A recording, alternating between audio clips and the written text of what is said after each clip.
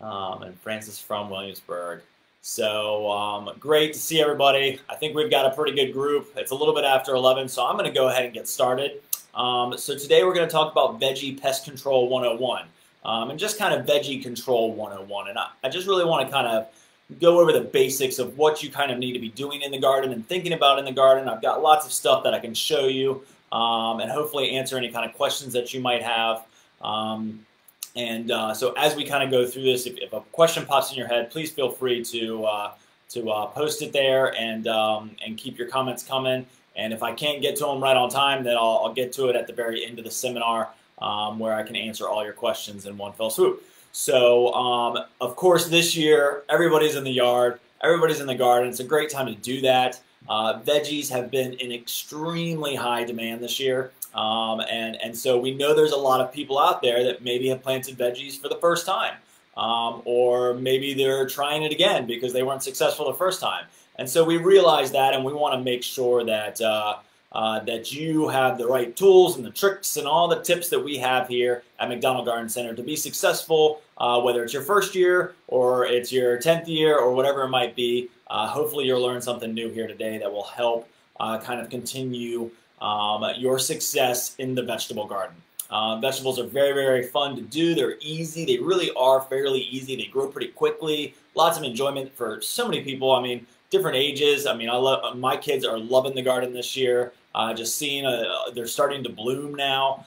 You know, the cucumbers with their vines are starting to twine around things, and the squash and the zucchinis are getting those big yellow flowers on them already. So it's a very exciting thing for kids and for adults and people of all ages. It's a great way of getting out in the yard and exercising and being active. So I'm going to help kind of make you successful, hopefully, in your veggie quest this year.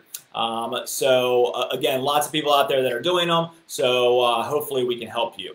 Unfortunately, there are some insects and diseases and pest issues that you will probably experience in your time gardening, especially in the vegetable garden. And of course, in any kind of gardening, we all have successful ventures and we all have failures, and that's okay. And so that's kind of one of my favorite things about gardening is learning from my failures, and that's, you know, it's going to happen. And so I don't want you to get discouraged. It happens to all of us. It happens to the best of us. Even your garden guru here makes mistakes from time to time. I plant something on the wrong spot I shouldn't have, and then I got to move it, or I get some sort of disease or insect issue that needs to be controlled, and it's just going to happen. And so just realize that as you get into this, that those are issues that you're going to experience, and to not get frustrated and to let us help you. And we'll talk about that as we go on. We have lots of controls to help, so I've got a lot of products laying around me that I'm going to show you some of that hopefully will help with some of the issues that you may have. That'll be helpful. And then kind of my most important tip that we'll start off with is always be preventative, not curative. If anytime you can prevent something from occurring, it's much easier than trying to cure it later. Curing a lot of diseases or major infestations of insects is much more difficult. But if you're on top of it and you're doing what you can do, then you should be able to eliminate some of those issues. So preventative rather than curative. You'll hear me say that probably multiple times throughout this. So with that being said, first and foremost, I kind of want to go through some of the tips and tricks of some of your general basic things that you should be doing in your vegetable garden right now. And that's just, the basic simple things. If you've watched any of my videos in the past, you might have seen, when I talk about tomato plants, about pruning them and mulching and all these different things. So I kind of want to run through that list because that is one of the best ways to be preventative in your vegetable gardening experience is to do some of these primary care, techniques that really will help you be successful in your garden and kind of prevent some of those disease and insect issues that may occur. Now, nothing's 100%, but it's a good start, and that's where I want to start off with. So let's talk about watering real quick. We've had a lot of rain in the area. And so during rainy periods, some diseases can occur. But let's talk about watering, because I think a lot of people, if they have a bigger garden, might use overhead watering. And that is one thing that we definitely don't want to recommend. We always want to water at the root system. So we always want to water at the base of the plant, and we want to typically give each plant about 1 inch of water a week. Now that's kind of difficult to manage. When I talk about lawns, pretty easy. You can turn the sprinkler on, you can measure how long it takes to fill up 1 inch of water, and that's pretty easy to manage. It's a little bit harder when you're watering the garden. One of my favorite things is to grow tomatoes. I think probably a lot of us love tomatoes. And if you're growing tomatoes, tomatoes are one of the best signs because they're kind of start to wilt pretty early. And they're one of the first signs. And I let my tomatoes go to a little bit of that kind of sagging wilt where it looks like it's a little dry and it needs a little perk up. And that's when I water the whole vegetable garden. And then the best way to water, like I said, is at the root system. And I love this watering wand. These are great tools. It's kind of a necessary tool, I think, for every gardener to have. It's so easy to use. It just attaches to the hose. It's got an on and off valve. So it's real easy to control the water and keep it off the leaves. That's probably the most important thing, is to keep it off the leaves. It's got this nice shower head on it, so you get a nice even flow of water. We don't have a lot of rushing. We don't have a lot of spreading of water all over the garden. And you can get it right to the source, and it'll save your back a little bit too, because you can just hold it there. Even on some of your bigger plants, you can just take it and drop it on the ground and just lay it right next to the plant, and it can just sit there and have a nice flush of water. You can control the volume of water with the on and off valve. So you can control that kind of right there. So this is a great tool. I definitely recommend every gardener have one of these. It's my favorite thing. If you ever come into our garden center and you see us watering, guess what we're using? We're using one of these. So if we've been using these for probably over 50 years, you should get one for your garden. It's the best tool really out there for watering. It really, really does help. So I don't recommend sprinklers, of course, because you're going to get the leaves wet. And when leaves get wet, they can spread disease. And that's where funguses and mildews and all those things begin to form on your leaves, is because the leaves stay moist, and especially at night. So we want to water in the morning, not in the evening. Dampness and darkness cause fungus. And so that's what we want to avoid, is watering the leaves and watering at night. So we always want to water in the morning. So if your tomatoes are starting to kind of wilt a little bit at 5, 6, 7 o'clock at night, don't worry about it. Usually they're going to make it through the night, unless it's some severe wilt that maybe started in the morning and you just didn't realize it until you got home from work, or you just missed it, and you really are worried. Then give them a little bit of water before the nightfall if that makes you feel a little bit better. But definitely dampness and darkness cause fungus and breed disease, and that's what we don't want to encourage. So keep your leaves dry as much as you possibly can. Of course, there's rain and there's wind, and those spread diseases as well, and blights and all these different things that we'll get into a little bit later. But the best thing that you can do for preventative purposes is to water your root systems and don't water your leaves. None of your plants are going to take in water through its leaves. It's always going to take in water through its root system.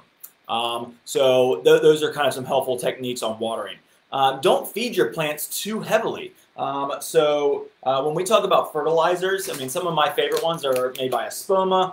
Garden Tone is a great one. We've got Tomato Tone. But these are nice and light. They're not real heavy in nitrogen, and that's one thing that I think a lot of people make a mistake on, is they'll use like a 10-10-10 or a 20-20-20, which is pretty high in nitrogen. I mean, your Garden Tones are going to be like a 3-4-4. Tomato Tones are going to be right about the same. So they're nice and safe and light and pretty fail-safe. So you're not going to have any issues if you accidentally drop too much on there. But early in the season, especially right now when we're experiencing cool weather, lots of rain, your plants are going to want to grow. And if you give it too much nitrogen, it's going to force too much growth. And plants that are growing too quickly can cause added stress to the plant and cause a weaker structure, and therefore disease and insects kind of come and attack. They know when a plant is weak, and that's what they're going to attack. So don't overfeed your plants either. So a lot of people, want to see more growth, and right now, it's been cool, and so the soil temperature isn't warm enough to really make your plants grow. I mean, a lot of us are growing peppers.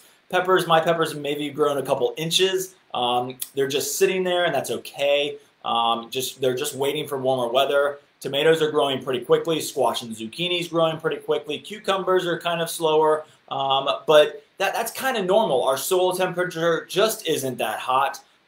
So if anybody's growing lettuces or cabbages or any of those other cool crops, those cool season crops, you're probably seeing a great success, even though we're about to warm up. and those aren't going to last much longer in this area. But if you are growing some cooler season crops, you're probably seeing a great extended season for those. For us that have planted our tomatoes and veggies and our summer crops, just be patient and don't try and force it too much. Watch your weather forecast. Looks like we're going to remain cool for a while, so keep that kind of under control. And you probably won't need to water as heavily either right now. We've had a lot of rain, so we don't need to water as heavily when we get a lot of rain. I love having a rain gauge nearby. It tells you kind of how much rain we've had. You can also check your weather reports and just see how much rain we got in the area. But a rain gauge will tell you right there in your garden how much water you're getting.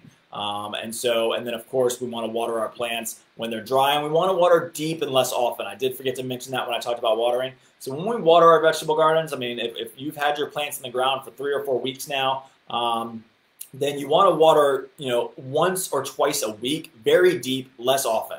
So hopefully that helps you with your watering. And then again, an inch of water is like I said, kind of tricky to measure, but just water to the point where hopefully your plants don't wilt for another 3 or 4 days. And the idea is as that soil is drying out, those roots are searching for water, and that's how you get a good deep root system. And then just don't fertilize as heavily either right now. When the plants begin to bloom and produce fruit, and they're getting bigger, then you definitely are going to need a little bit more fertilizer. And that's where with like a garden tone, an organic fertilizer, plant food, I might recommend doing every 5 to 6 weeks just to keep up with it. But right now you can probably take it a little bit easy, let those plants kind of acclimate and kind of get their own start, especially if you used my favorite Biotone starter fertilizer. If you use this to plant your veggies with, which is an awesome, awesome thing to do, then you've got those mycorrhizae and beneficial bacteria in there already, working on that symbiotic relationship and creating a great root system. And so this is going to be good for a little while. So let that kind of work through. Once we start to warm up, you're going to see those veggies really grow, and then you're really going to need to kind of feed them to keep them going. So then mulch. I definitely recommend mulch. Weeds are a major issue in the vegetable garden. They breed disease, they breed fungus, they breed insects. I mean, they're just bad for the vegetable garden. Not only are they unsightly and a nuisance to you, but they also are not good for the plants. When we have a lot of moisture in the air, when we get really humid, and we've got weeds growing underneath our plants, then that's going to kind of create that humid environment. It's not going to allow good airflow through your plants. So we definitely are going to want to keep weeding our gardens. Keep the weeds out. That'll help with disease and insect issues in the future. And so if you've got an issue and it's maybe getting out of control and you want to be a little bit more careful, and you don't feel like your hand pulling is capturing enough and getting to it enough, I do carry this great product, Natural Guard Non-Selective Weed Killer. It's a completely organic, safe way of killing weeds. Now, this will kill whatever it touches, so you got to be careful around some of your plants. And we'll talk about pruning here in a minute, and that might help you. As we take our bottom leaves off, it might open up some free space. But basically, anything that this gets sprayed on the leaves, it should kill. And it kills it pretty quickly, too. So it's a burning agent. It's not going to kill it all the way to the root system perfectly 100% the first time. But it is a great way of kind of helping you maintain some of that weed issues that you might be having in your gardens. So this is a great organic, safe way of doing it. You can also use corn gluten as a pre-emergent, a way of preventing the weed seeds from germinating. But hopefully you don't have a lot of weed issues. I mean, if you're doing container gardening, if you're growing your vegetables and your herbs and stuff like that in a container, then you're probably not having major weed issues, and raised beds. That's why we do it. But then if you're doing it in the garden or even on a raised bed, I do recommend mulching. Mulching really, really helps many, many levels. So one, mulching I think makes the garden look a little bit better.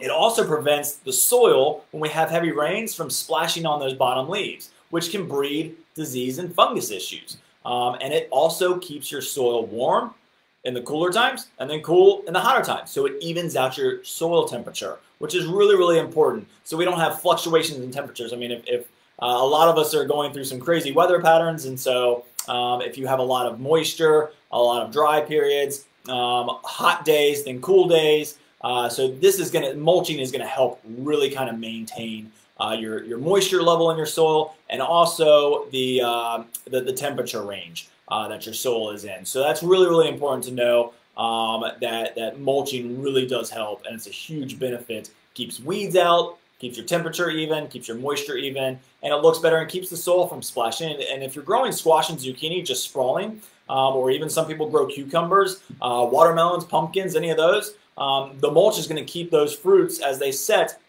off the soil, which will help them from rotting and keep them nice and fresh for you. So mulching has a lot of benefits. I definitely recommend it for your vegetable gardens. Another good technique is to inspect your garden. So inspect your garden every week. I usually say get out there, enjoy some time outside. It's gorgeous day today. We've got gorgeous weather here right now, so it's a great time to go out there, check it out, see what's going on, check the undersides of your leaves, look for insects, look for diseases, and then look for any kind of stress. There's lots of different things that you might see that might concern you, and then of course you can always contact us if you have any issues that you're seeing in your garden. But it's a great time to just kind of get out there, spend some time in the morning and the afternoon, and we're getting closer and closer to kind of actually being able to pick some veggies. So it's a great time when you're out there picking your veggies, pull a couple weeds, inspect the undersides of your leaves, inspect all your leaves, do a little maintenance, do a little bit of cleanup, debris that maybe has been picked up, from blown in from the area. That can be the harbinger of other diseases. And so that will help you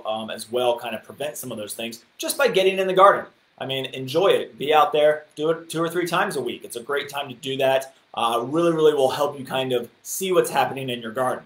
And then also, I mentioned the pruning. So I really do recommend that. Taking the bottom branches, leaves off of your tomatoes, peppers, even some cucumbers and squash. I mean, you always have that kind of initial leaf set. You're going to start to see those turning yellow and brown naturally anyways. Now, they'll fall off, but while those leaves are there and they're yellow and they don't look real great, the plant is putting energy into those. And so as that energy is going into those poor-looking leaves, it's spending energy doing that. It's not putting it into what is healthy and what is doing well.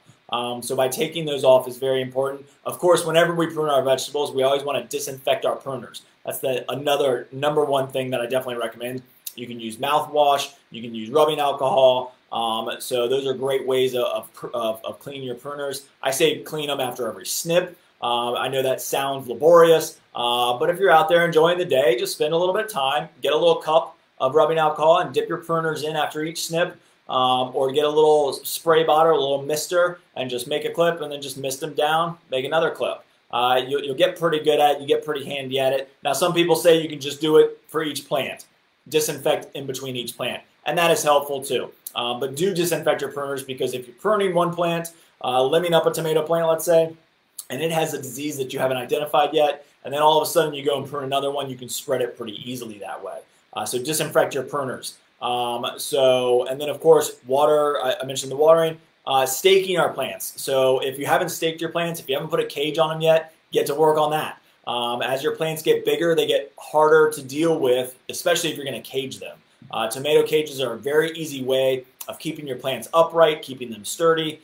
Tomatoes are vines. Tomatoes naturally are going to want to kind of grow all over the place, and if you let them do that, then disease and fungus and insect issues can occur as those plants get a little bit wild and get growing on the ground, and you're going to get a lot of issues there. So we want to keep our plants upright, we want to create airflow, and that's what staking our tomatoes and peppers and cucumbers and eggplant and all of those things, that's what really helps those do very well. So if you haven't done that yet, get some bamboo stakes, get some of our metal stakes, our hardwood stakes. Even tomato cages are very good for peppers and cucumbers to kind of cling on to. So start thinking about those things. What are your plants, if they need to climb on something, or if they need to be contained in some way, how are you going to do that? We've got lots of different options here for you.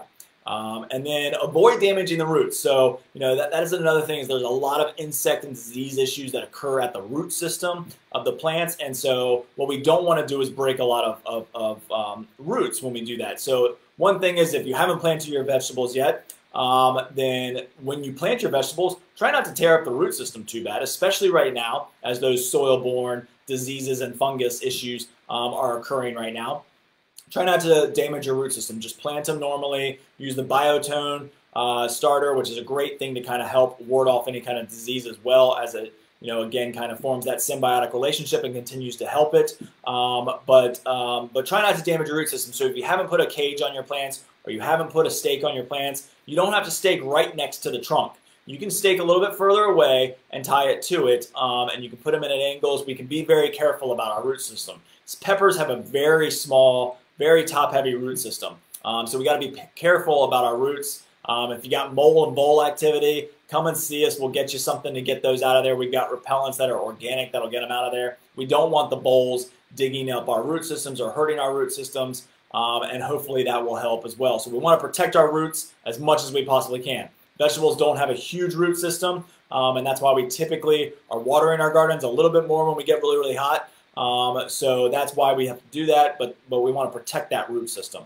And then crop rotation. I'm going to talk about crop rotation kind of throughout this, but crop rotation is something to definitely consider. Take a minute and draw your garden. I mean, just draw a quick overhead kind of diagram of your garden, especially if you've got a larger garden.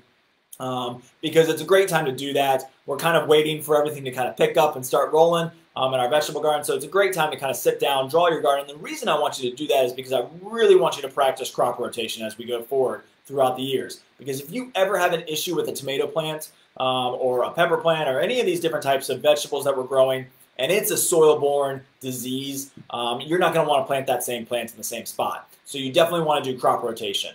And typically it takes about 2 to 3 years to get that disease out of the soil. And there's some other techniques that we could try, but the best technique is crop rotation. So that's what I always recommend and the best way to know that is to draw it. So that next year when you go to plant your vegetable garden and you're going to plant, you can say, oh yeah, I need to not plant my tomatoes here. I need to move them and plant a different crop in that location. And then we kind of go around. So I always try and segment my garden off into at least 4 segments, so that I've got one area that maybe I can take off a year or plant a cover crop.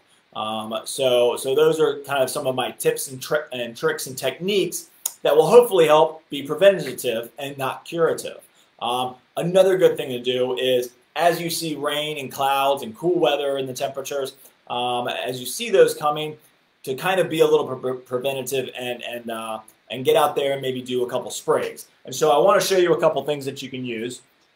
2 of my favorite products for the vegetable garden are Triple Action, made by Fertilome. Awesome, awesome product. This is one of those that you probably heard me talk about before. It's something that I definitely recommend every household having, because if you don't know what the issue is, whether it's an ornamental, edible, fruit, vegetable, anything, if you don't know what the issue is, it's probably going to cure it. Now it does everything. It's an insecticide, fungicide, miticide, and whenever we have something that does all 3 things, it's never as strong as a specific one.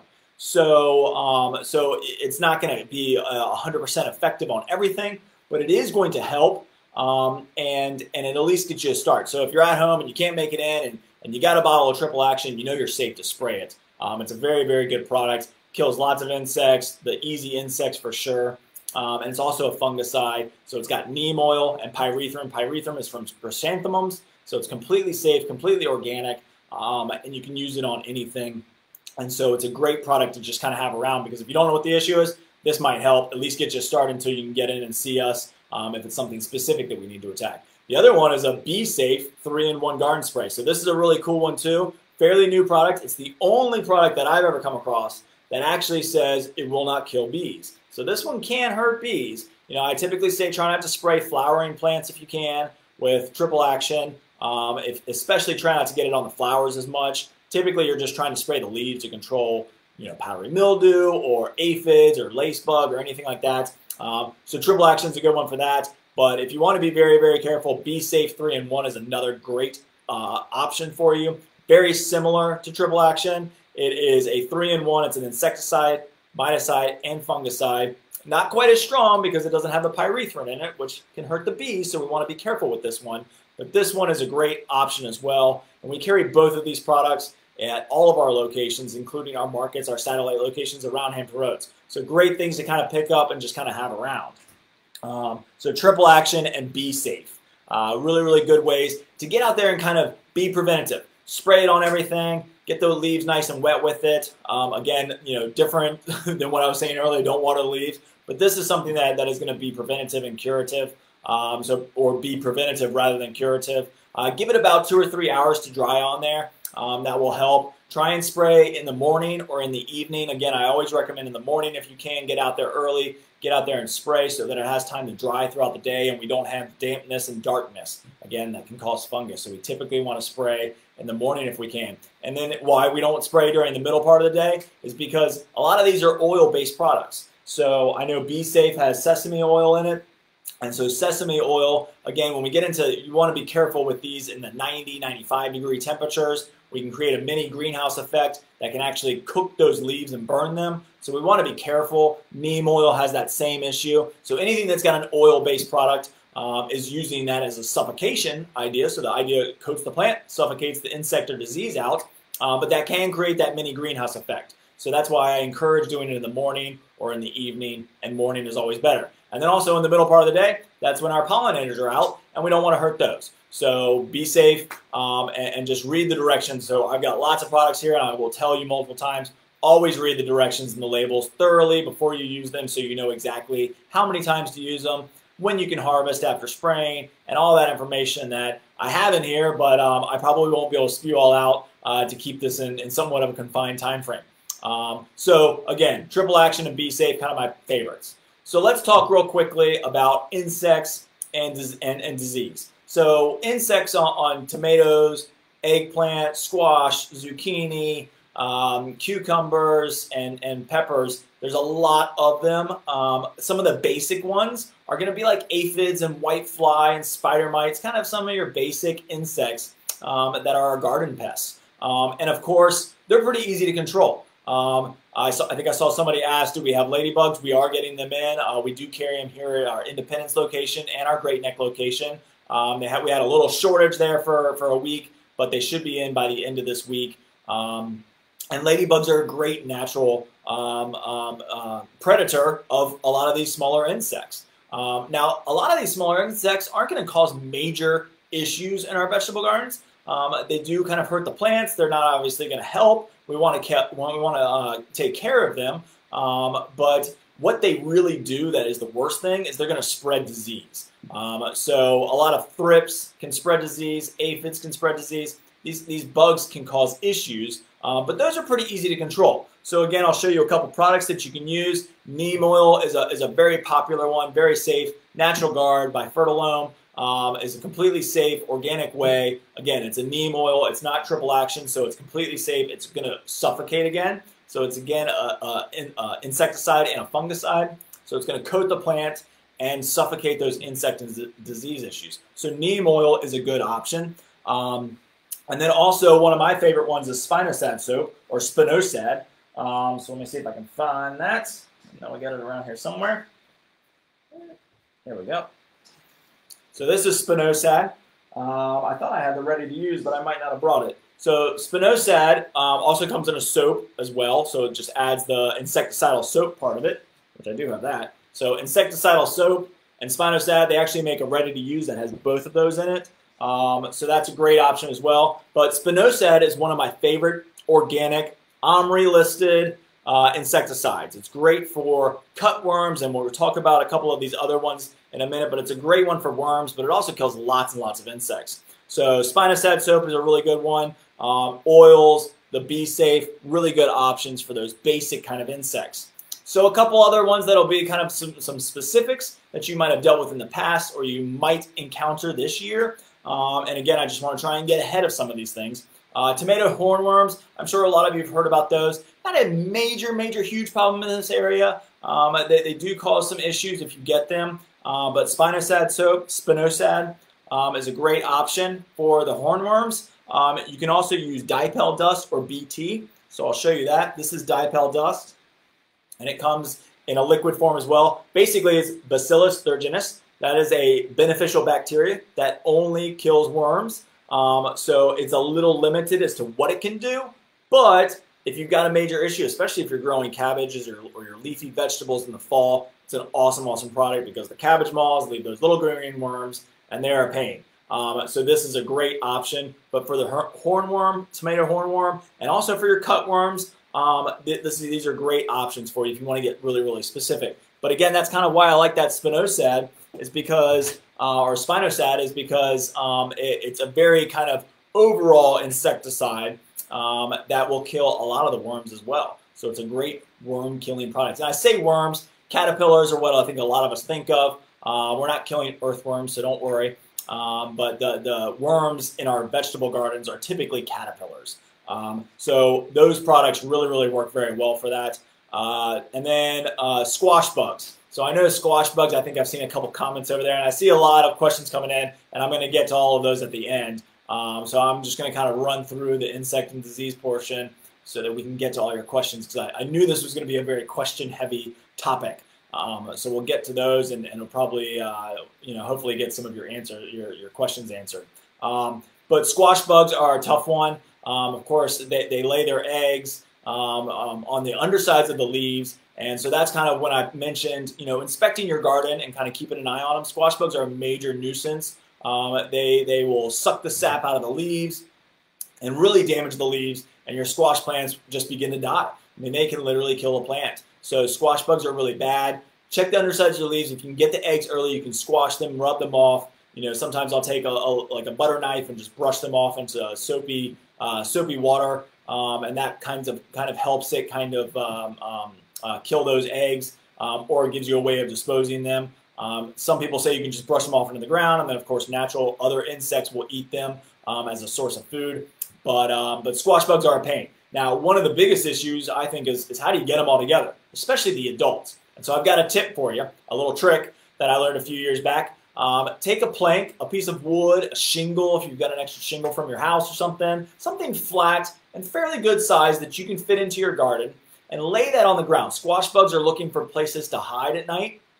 So what they'll do is they'll congregate under there. Even the nymph stage will kind of congregate under something. Now, most of those are going to stay on the undersides of the leaves, but you might get some congregating underneath your board. And the hope is that you get to this before the nymphs or the egg stage. So you got your eggs, your nymphs, then your adult stage. But if you get the adults, because they're starting to come out, starting to breed, lay eggs, and the whole process is about to start, if you can get the adults early, then that'll be super helpful. So lay a piece of wood or a shingle, something flat that they'll hide under at night because they're hiding from predators. They'll hide under there, and then in the morning go out there, and you can literally squash them if you want to be very organic, or you can use something like spinosad that I mentioned earlier, or triple action. So you can use the triple action or the spinosad to help get rid of those squash bugs. So you can pull up that board, you'll see them congregated under there, and then you can spray them down. A couple people have used diatomaceous earth and said that's worked pretty well. They're pretty strong insects. So diatomaceous earth, this is a small one. We carry bigger bags as well, but this is in a puffer tube, and you can kind of puff some of that under there. Basically what this is like shards of glass to crawling insects. So as they crawl across it, it kind of slices them up and it kills them over time. So great for slugs and snails and stuff like that. But a great option as well if you want to put some of that underneath the board, and hopefully when you pick up the board, they're all dead in the morning. You can also you can also spray some stronger products, which I will talk about here in a minute. There's lots of stronger stuff, of course, that you can use. There are traditional methods. I'm showing you lots of organic solutions. We want to be organic and as safe as we possibly can. But I will show you this as we talk about squash bugs right now. Broad spectrum insecticide is kind of like the new 7. I know you've probably heard of 7. 7 is a good product. There's nothing wrong with it. It's been around forever. And from what I've heard, and this hasn't been official yet, but carbaryl is the main ingredient there. And that is supposed to be coming off the market fairly soon. So Fertilome, of course, has taken action. They're a great company. And they've gone into a much safer product, which is bifenthrin. And so this is a very light concentrate of bifenthrin. Again, it is traditional, it is man-made, so it's something that you might not want to use. But if we're using it for squash bugs and we're just spraying underneath that board in the morning, it's a good one. It's a great one to use around the home for some of those water bugs and other different things that we might have, crickets, ants, those types of things that are getting into our home. Has a great residual, lasts a fairly long time, so that's why people love this product. But you don't have to use it on your plants. You can just use it to spray underneath that board to kill those squash bugs a little bit more effectively. So a good option there as well. But we do have the organic ones as well. So let's talk about cucumber beetles real quick. I think cucumber beetles is another one that people have issues with. There is, of course, go back to spinosad. You're going to hear me use this product a lot. It's a great one. For the cucumber beetles, they're usually on the ground, as well as they'll get on the leaves as well. But they're kind of a problem in this area. They lay their eggs in the plant, which causes major issues with the plants. So that is something that we definitely want to watch out for, is the cucumber beetles. They kind of look, there's a striped one and there's a dotted one, and they kind of almost look like a ladybug. So a lot of people, might see them and say, oh, I've got ladybugs, when in actuality they're cucumber beetles, and they're not good insects. So we want to make sure we control those. And then cutworms are another one. Cutworms are worms. So again, we can go back to our biological, which is our dipel dust, or we can go with the liquid form, or of course, spinosad. Spinosad is a great worm killer. So really, really good. Again, not earthworms. We're talking about caterpillars that are the larva stage of other beetles or moths or different things like that. And so they are eating a lot to turn into the adult stage of their life. So that's what they're causing issues with in our plants. Now, cutworms are typically going to be on the bottom, on the ground, right on the soil level. So we want to make sure we're spraying around our plants as well. Using diatomaceous earth is a great option. Lots and lots of solutions. And again, probably too many for me to kind of go through right now. Hopefully I can get to some specifics when we get to your questions. But those are some of the major insect issues that we experience in this area. Of course, there's lots and lots of other things that can occur. But the most important thing, again, is keeping some of them at bay so that they don't spread disease, which is the next topic. Lots and lots of diseases out there. And unfortunately, they're all very similar looking, and they're all very, very difficult to identify sometimes. And so what I always want to tell people is there's lots of ways to reach out to us. Take a picture, send it to our Facebook page, and send us a message on our Facebook page. We'll be glad to try and answer it as quickly as we possibly can. Of course, you can always come into our garden centers. We're open 9 a.m. to 6 p.m. every day of the week. Especially here at the Independence location and our Great Neck locations. We have great experts in our garden pharmacy. So if you bring in some leaves, bring it in a little Ziploc bag to contain the disease. But that'll help us. And if you bring it in while it's somewhat fresh too. So don't cut it and leave it in your car for 6 hours. Bring it in as quickly as you can so that we can see it fresh off the plant. And that will help us identify what that specific problem is. Unfortunately, there's a lot of diseases such as bacterial wilt, southern blight, fusarium wilt. There's a lot of them out there that unfortunately are not curable. So again, we want to practice all those measures I talked about before. Not watering the leaves, getting good airflow in our plants. All of those good practices will really help prevent some of these issues that may happen. Now, some of them are just going to be in the soil. Maybe you haven't done crop rotation in a few years. And that's unfortunate because a lot of these aren't curable. And so we're going to recommend getting rid of the plant and either starting over or just unfortunately sacrificing that plant for this year. If that is an option, we do have, if that is something that we have to do, a great option that I definitely have recommended before is because you can't plant in that same spot and you might not have any more space anywhere, you can of course do some tomatoes or peppers or cucumbers or whatever we're having problems with in a container. There's so many great container options now that we can put nice fresh potting soil in there. You don't have the disease in there, and then you can go ahead and plant there, and you can still get some veggies this year. So that is some of the uncontrollable diseases, and again, they're very hard to identify and very hard for me to even try to show you pictures of. They're also very similar. You can do a lot of research online. Fertilome, which is one of my favorite websites, so Fertilome right here is a great company. If all you have to do is just type in Fertilome into your web browser, you can type in a lot of different things into their search engine, and it will tell you which products that they recommend, and we carry a majority of what they have. And so Fertilome makes all the natural guard products, which are completely OMRI listed, very safe, organic, insecticides and fungicides. So a couple other things with the disease issues, fungal leaf spots, early to late blights. Some of those are curable. And so I want to show you a couple different things that I definitely recommend for those. The traditional method is broad spectrum. This is a landscape and garden fungicide. It is very, very good. If you've ever heard of Daconil, same thing. This is chloranethanol. This is a great fungicide. It's recommended if you're doing some research on the internet and you check out some of the Clemson's or the the NC States, all the universities, Virginia Tech, of course, they're going to recommend chloranethanol a lot. It's a very, very safe fungicide. We've been using it in our vegetable gardens for years, but it is man-made. It is traditional. So, of course, there's organic options, and this is a copper soap fungicide. So copper soap by Natural Garden, let me see if I can get some of that glare off of it. So copper soap is a great fungicide as well, and these are usually kind of equally matched, especially when we're talking about leaf spots or some of the blights. And again, better to be preventative than curative. So if we can get out there and you think you might have a little bit of signs, you've had it in the past, it might be a good option to get out there and start spraying just to prevent those issues from occurring. But these are great options. This is what we're always going to recommend is one of these two. And so you've got an organic option, and you've got a traditional option as well. But these are great products, probably the two best fungicides out there. Again, like I showed you with the Be Safe or the Triple Action, when we talk about oils, even just a straight horticultural oil. So I have horticultural oil here. Those, again, we want to watch on our temperatures on when to spray, but they're going to have that suffocating effect as well. So if we're using something like Be Safe or Triple Action, they're great options, and the neem oils and the sesame oil in there is going to coat and suffocate some of those disease and fungus issues out as well. So powdery mildew, that's probably one of the biggest ones.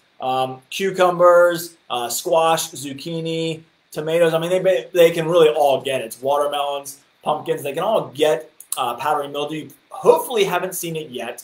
It typically occurs when we get a little bit warmer and we're humid, but we've had a lot of overcast skies and we've had a lot of rain. So that is an issue there that you will probably see as powdery mildew. Again, if you're using kind of a consistent spraying method, then that will help you as well to cure some of those or to prevent some of those powdery mildew issues. Now, powdery mildew won't typically kill your plant, but it can cause some major deformations in the plants, and obviously the plant's going to be stressed, and you're not going to get as good of a fruit set. So we want to try and keep powdery mildew off as much as possible. Again, good airflow, not watering the leaves, and disinfecting your pruners, and all those good practices that I talked about are some of the options there that will help kind of be preventative again with that. So try that as well. And then, okay, so then we've talked about, so again, lots and lots of diseases out there. I know that you might experience some of those, and we want you to feel comfortable coming in or checking in with us to see exactly what you got before you just go and rip out your plants. Now, a lot of times, if it is an uncurable disease, then we are going to recommend pulling out those plants and disposing of them. And in that case, don't compost them. Put them in the dumpster. Get rid of them. Put them in a plastic bag. Get rid of them because we don't want to continue that spreading of that disease. So definitely kind of make sure that you are keeping some of those disease plants out of your garden if you ever experience anything like that. So then I want to kind of go over, so those are kind of the diseases. Again, there's so many out there. There's a lot of different ones. You can do some research at home. Again, if you're doing research, use Fertilome's website or use some of the college's websites. Like I said, Virginia Tech, Clemson, NC State, they have great research departments. They're horticultural departments. They have to do the research, so use their research. They have good pictures now, so some great resources there for you to kind of look into. Instead of just typing in what's wrong with my cucumber, and then you get some of these websites that maybe we can't trust, but those websites that end in edu are great, Fertilome, and then of course you can always reach out to us to help us try and identify what those are. Okay, so then a couple other things that I want to talk about with our vegetable plants that we might see issues with. Blossom end rot is probably one of the most common ones that we always get in this area. Happens on our tomatoes, happens on peppers, as well as eggplant. So it can happen on a lot of different things. Really can happen on many of our summer vegetable crops. And typically what that is, it's actually a fungus, but it's derived from our soil lacking in calcium. So we want to make sure we keep our calcium levels up and not probably have too much potassium and magnesium in our soil. So if we ever need to do a soil test, that is an option that you can do if you're really getting into vegetable gardening. You can contact your local extension agent and send a test off to Virginia Tech, You can do that in any state. So I know we got people watching all over the country. You can look into your extension office, and they should be able to do a complete diagnostic test on your soil to get all your different levels. Typically, you're not going to need that. Calcium deficiency is what causes that black spot on the bottom of your tomatoes. You can see it right here in that picture. So this is calcium nitrate. This is one option to be able to alleviate that problem. It's better to start now than wait till later. So if you are worried about having the highest levels of calcium in your soil, this is a good one to go ahead and put in there. It's fast acting. And then of course, Magical is another option. Magical is a great one. It not only will help with your pH, it'll correct your pH, but it'll also add a lot of calcium because this is a calcium-derived pH changing in your soil. So this is a great option. I definitely recommend doing this before planting, during planting, after planting, anytime. It is fast acting, so it'll get you a nice calcium source in there right away. And then of course, there's the liquid too. So we've got our yield booster. So this is even faster. So if you've got issues and they're starting to form, you can spray this on there. And this gets calcium right into the leaves of the plant and into the root system, and it is very, very quick acting. So yield boosters are a good one. You can see that black spot. If you've ever seen that on your tomatoes or peppers, that is the issue that you are confronting. It's called blossom end rot. And so this is a very good option. Yield booster as well is a little bit faster. Now, if you've got blossoms and you're saying, oh, my tomatoes are blooming and my cucumbers are blooming, but they're not setting any fruit, all the blooms are falling off. Well, one option is you probably need some pollinators. So we need to recommend planting some plants. Like you can see some of the plants around me. Like zinnias are a great option. Lantana is a great option to help encourage some of our pollinators into the area. Even using a hummingbird feeder or a hanging basket nearby. Bee houses like this mason bee house. Now, these are not carpenter bees, but mason bees are a great pollinator. So this is a great option of something to put in your vegetable garden to encourage your pollinators into the area. So pollination will help with losing your blooms, but if they're just not holding on, you can use a tomato and pepper set spray. So tomato and pepper set spray will help hold on to those blooms a little bit longer and allow your pollinators to get to work. So that could be an issue there. Now, if you're not getting enough blooms, that could be another concern. Maybe you just don't have enough phosphorus. So this is blooming and rooting, which is a great option. So blooming and rooting is a liquid. It's going to be very quick acting. And if you see those three numbers, this one is a 958.8. So that's very high in phosphorus. But it's a liquid form, so it's going to go through the soil a bit quicker. It's going to get used up pretty quickly. But as you can see, it's going to force blooms. And that whenever you're looking at your fertilizer numbers, whenever you're looking at your plant foods and you see those three numbers, I always tell people the first one is nitrogen, that's upward growth. The second one is phosphorus, that's roots growth, that's downward growth, which creates more blooms. And then potassium is the last one, which is an all-around protector. So up, down, all around. And what this one's going to do is force blooms. So my peppers, my squash, my zucchinis, my tomatoes aren't blooming enough. This might be an option of getting some phosphorus in there real quick. That will help kind of set some of those blooms, get some of those blooms going for you. So hopefully that helps as well. And then of course, using some of our blooming plants in the area. If you don't have a lot of space, using a shepherd's hook with a hanging basket on is a great option. Putting a hummingbird feeder in the area might be a great option. And that will attract our pollinators to the area as well. So if you're not getting a lot of good pollination, we need to encourage those butterflies and hummingbirds and bees into our garden. And not be afraid of them and not be using insecticides that are going to kill them. And being careful about when we spray and use our insecticides. And so that's why, again, I love that Be Safe option. Really, really safe, really, really easy to use. Great one, again, to be preventative rather than curative. Great option to protect our pollinators. So be careful about that. A couple other things that I wanted to mention was, of course, I know probably a lot of us have issues with squirrels or rabbits or deer or any of those things. They are a nuisance and it's hard to manage and deal with those. But animal repellent is a great option. This is hot pepper wax, so very, very safe. This is made by Bonide. Very easy to use. Protects against the deers and the rabbits and the squirrels. They don't like the taste of capsaicin, that hot pepper. So you can spray your plants with this. It won't get absorbed by the plant. It won't make your tomatoes spicy. But you can wash it off. Very easy to use. So this is a great option as well to kind of repel them off. We've got lots of different repellents. I carry lots of different ones. So this is Repellex squirrel repellent. I've got a Repellex deer and rabbit repellent. We carry lots of different ones because sometimes they'll get used to the smell of one because they all use different types of oils or smells or fragrances. We also carry the animal repellent by I Must Garden. So another great option for a granular form that you can sprinkle around the garden.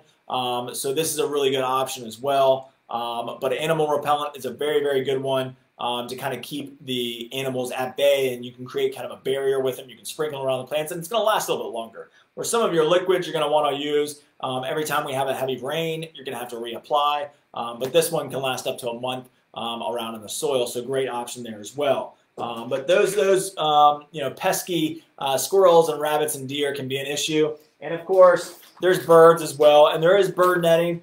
Bird netting is an option. You can put this over top of your plants, but I'm sure, as you know, tomatoes and peppers and some of these plants, when they start to grow, they grow. And if it grows through this net, you got another problem on your hands. So netting them is difficult. Works great for berries and stuff like that and fruit trees, but a little bit harder in the vegetable garden to kind of keep those out. And that's why I like some of my repellents, just because it's an easy way to kind of manage that issue. So those are some of the other small things that we have going on. So that's kind of a quick rundown on everything. I know there's so much more that I could probably share with you on diseases and insects, and there's a lot of questions I know, so I'm going to try and get to all your questions now. And kind of go through those because there's going to be a lot of topics that are going to pop up during that. So I hope if you want to stick around for that. But that's kind of the basics: is be safe, be preventative rather than curative.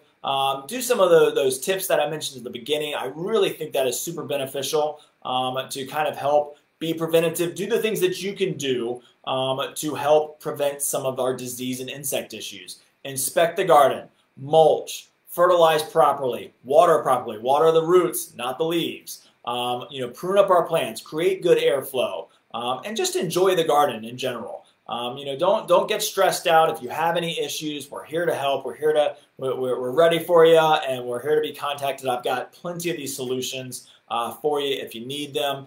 You can do a little bit of research on your own or bring it into us, and we will identify it for you or do some research and make sure we get it fixed up for you right. And hopefully everything turns out well for you. It's a great time to be in the garden. Gardening is so much fun, and the vegetables are just a great beneficial thing that you can do for yourself and your family and your loved ones, and it's a great time to be in the garden and enjoy it. So I hope you enjoy it. I hope you are successful. I hope some of the things that you learned today will make you successful because there's a lot of different things in there that you can use. But I know you've got lots of questions, so I really wanted to kind of breeze through that somewhat and kind of get to some of your questions so that we can answer some specific questions now.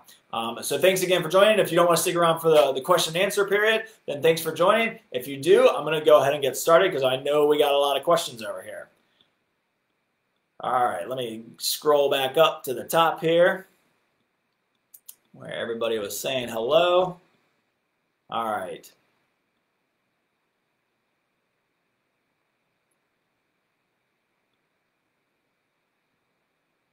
All right, so Tony said, don't container vegetables dry out quicker? Yes, they do. They certainly do. Anything above the ground is going to dry out a little bit faster. So you definitely are going to want to water a little bit more. So in containers or even raised beds, great point, that those are going to dry out a little bit faster. So you're going to have to water a little bit more. Again, kind of watching the plants. A lot of them will tell you, peppers, cucumbers, squash, tomatoes, they'll pretty much all kind of wilt on you a little bit, and when they do, then that's when you want to give them a good dose of water. Now in a container, it's easy because you can kind of pick it up and you can feel the weight of it, or you can use your finger, great tool right here, to check the soil and see what the moisture level is in there. If they're wilting doesn't always mean that they are dry. If they're wilting and the soil is wet, that means you really need to let them dry out because you could be causing a root rot issue there. So great question there. Containers are definitely going to dry out faster. They're above ground. They're heating up faster. You've got more wind that are affecting the consistency of the moisture. Mulching your containers does help keep some of that consistent moisture in there as well, though, and keep some of the soil from splashing. So Emily said, spray that plant killer around your plants. So yes, you can. I'm not quite sure on what that was referenced to, but but yeah, you can spray it right around your plants if you want to. If you don't want to spray it on your plants, that will help some of those insects that are crawling up. Let's see. Somebody said, how about river rocks around the plants? Rocks are okay. It's not bad. It's not the best weed preventer, and it's not really going to keep your root systems cool or warm. It's not the best at maintaining a consistent moisture level or consistent soil temperature, but it's not a bad one either. So if you're using river rocks, that's fine. Definitely in the landscape, completely fine. I always tell people if you're using rock in the landscape to use weed fabric. Rock is heavier than soil, so rock is going to sink and your soil is going to come up. So use weed fabric to prevent that from occurring. But rock is fine, but definitely a natural mulch is going to be a little bit better for a vegetable garden purpose. So pine straw, cedar mulch, hardwood mulches, any of those mulches are going to be a much better option because they'll naturally biodegrade and work into your soil as well. So those would be better options than the rock typically for your vegetable garden. So Evelyn said, so would you put mulch all around the plants and the paths in between? You definitely want to put them around the plants. That's probably the most important thing, Evelyn, is getting them around the plants to protect the soil from splashing, keep that soil consistent in temperature and moisture level. And then, of course, if you want to do it in the pathways, that's fine. If that's something that you want to do for looks, you can. You don't have to. I encourage it because wherever there's exposed dirt, something's going to eventually grow. And so when you start to get weeds growing in your paths or grass growing in your paths, then that can spread into your vegetable garden, and you've got the bigger issues. And then so hopefully that helps you. I would mulch them personally. You don't have to. You just want to try and keep the temperature and the moisture consistency around the same around each plant. So by doing a good 2 to 3 foot section circle around each plant is going to be recommended. And then Wilberta asked about the ladybugs. I answered that question. We should have them very soon, hopefully by the end of the week. They did have a little bit of an issue with their supply of ladybugs in past weeks, so we should be getting more. So Catherine said, I've seen tiny red bugs. So could be the start of some smaller insects. There's a lot of different tiny red bugs out there. Again, you've caught them. So Catherine, great. You've seen that you have an issue. I would attack them with either the triple action or the Be Safe because they're small and they're tiny. They're probably at the nip stage, so they're probably a smaller cycle. They're a younger cycle of another insect that could cause damage. Could be just a natural, insect that's in the garden. If you can capture some and bring some in, we can identify or take a picture, send us a picture. We can try and identify what it could be. But it's a great option to go out there and go ahead and spray and cure that issue right away with something safe like our Be Safe or our triple action would be another good one. So then Liz said, should fungicides be used better in the evening, say because of the sun for maximum effectiveness? So I did mention that kind of earlier, but just to kind of confirm that, Liz, you can spray fungicides in the evening or in the afternoon. It doesn't really matter. I do prefer them in the morning because you typically want fungicides to dry on the leaves. And again, it's a moisture, and you don't want the moisture sitting on there, even though it's to help and control fungus issues. What I want to encourage is always trying not to have your plants be wet going into the nighttime. So fungicides, insecticides, anything that you're spraying on the leaves of the plants, try and do it in the morning. It's a better practice. If you have to do it in the evening, it's fine. It's just a better practice to try and do them in the morning if you can. What do you use for squash bugs? I talked about squash bugs, so Lillian, I hope you caught that. Squash bugs are tough. Again, there's lots of things that will actually kill them, but the hardest thing I think is that they move pretty quickly. They lay a lot of eggs. They're hard to find. They're on the undersides of leaves, so you definitely need to turn over the undersides of your leaves. Lots and lots of different options to kill them. I do love my trick of getting the adults early as you possibly can. So right now is a great time to go out there, put your board down. If you've had squash bugs in the past, put a board down, see if you catch any in the morning because they'll congregate under there. You can spray them or squash them. And I mentioned some of the sprays, spinosad soap, or just the regular concentrate is a great option to kill them as well organically. And then Joyce said, I've just had to spray for caterpillars. I use a product they have with BT enzyme. It's a spray. Yep. So BT is a great option for that. Again, it's that biological, completely safe. It only affects worms. So it's going to kill the larva stage of a lot of our beetles and moths and stuff like that. So BT is a great option. Very specific, but a great option. Vivian said, I've been planting and experimenting on beets, corn, sage, basil, flowers, chives, garlic, berries, some leafy plants, peppers, trees, and some other stuff for the past 2+ weeks. Anyone here plants some of the above? And do you have some tips? So all of those are great options. Really pretty easy. I mean, check out some of my videos in the past. You can go to our website at mcdonaldgardencenter.com, Vivian. Or you can go to our Facebook page that obviously you're on now, and you can check out all of our past videos that I've done. I've done some on herbs, so if you want to check out, and that'll probably answer some of your questions on sage and basil. I've talked about different types of annuals and chives and garlic and berries. I did a whole video on fruits and berries. So lots and lots of options out there for you to kind of get some advice. And Vivian, if you ever experience any problems and you want to reach out to us, please feel free to. Ask us some questions, give us a call if you'd like to. I think, Vivian, you might have been in a different part of the country, so so that's probably why you're not stopping by. But hopefully that helps answer some of your questions. There's lots and lots of information out there. My tip on the herbs, because you have a lot of herbs there, is use them or lose them. They like to be cut, so cut on them, use them, and enjoy them. And that will help them kind of reflourish and keep leafing out for you, because that's what we're using is the leaves. Do you have an opinion about self-watering containers? Yeah, I didn't mention earth boxes or self-watering containers. Those are great options to kind of help with your water capacity. There's no problems with them typically. I mean, the idea behind a self-watering container is the water gets stored in a basin down underneath the plant and gets wicked up through the soil as that soil dries out. So as soil dries out, it'll find the water, it'll suck it back up into the soil, and that kind of is nice for containers because it keeps your fertilizer in there. Whereas a normal container with just holes in the bottom, the fertilizer is going to flush out the bottom eventually over time.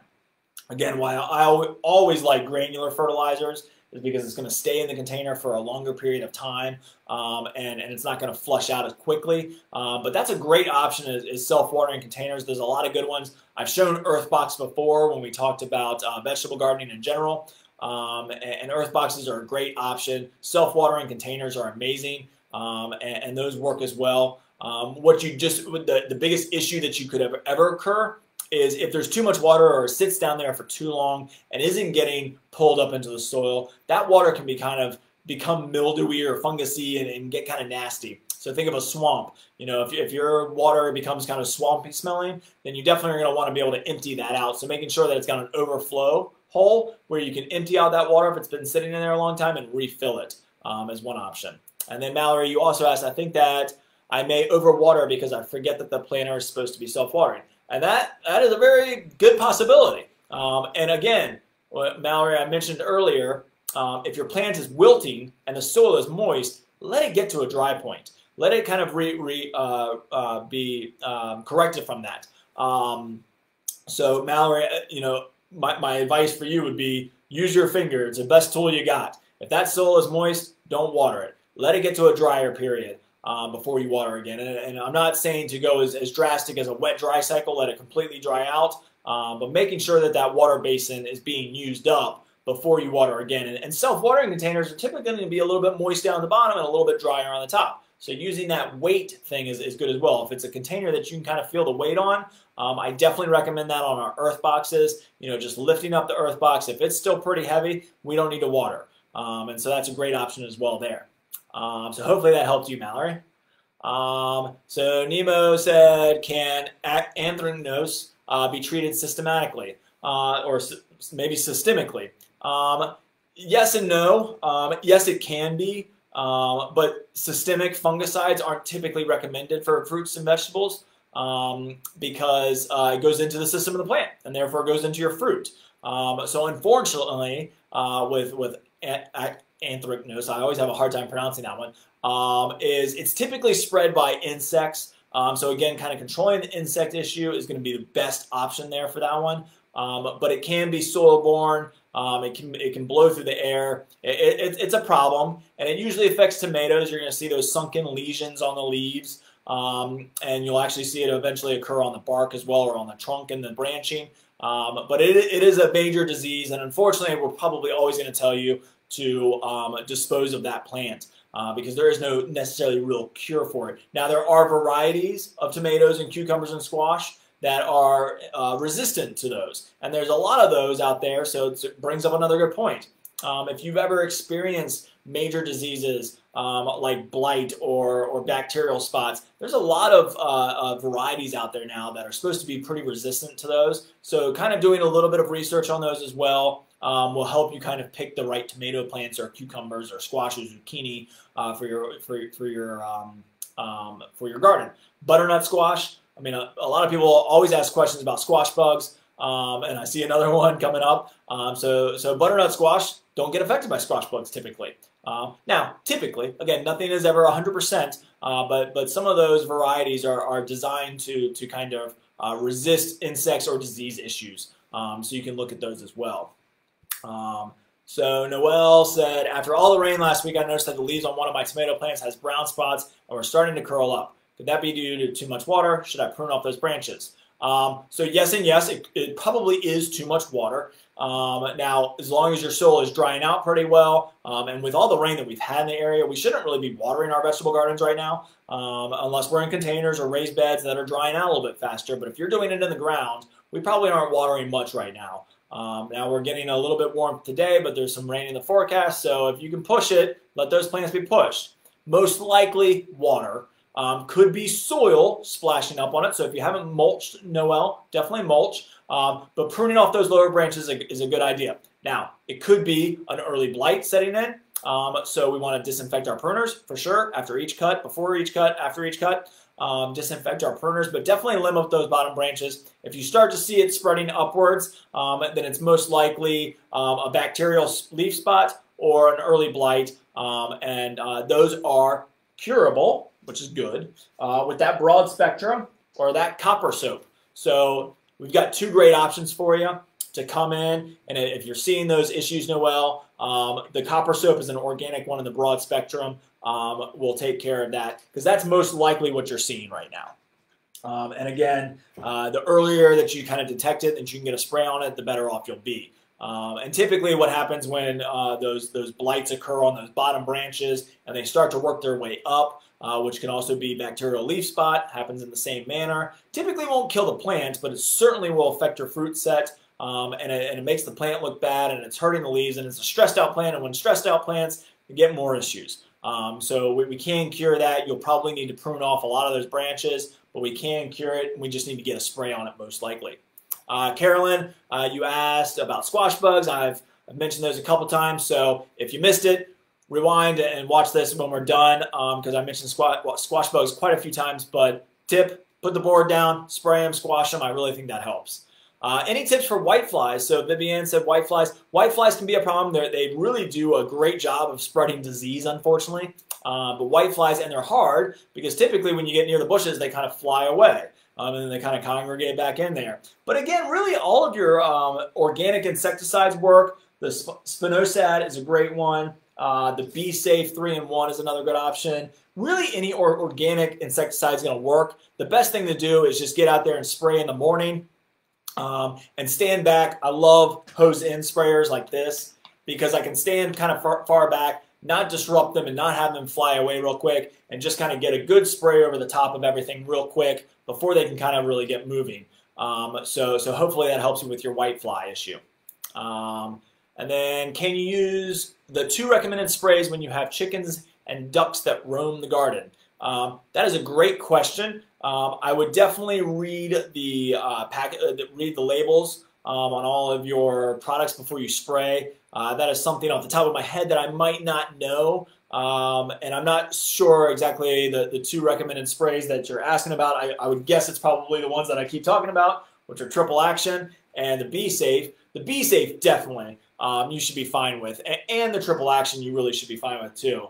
But again, reading the labels will help you know. The Be Safe is OMRI listed. It's very safe. It's sesame oil, fish oil, And so it's not going to have anything majorly. There's no insecticides in there. There's no man-made products in there, so it's all organic, completely safe. And so is Triple Action for that matter. But do always read your labels. That is the best advice I can give anybody. Whenever you buy something, read the labels, just so you know, because everything has different recommendations too.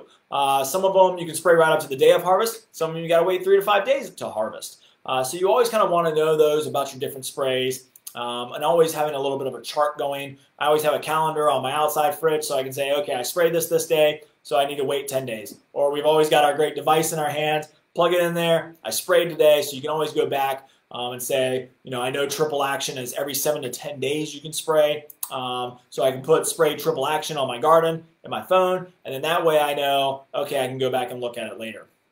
Or I know that I can spray again 10 days later. So then...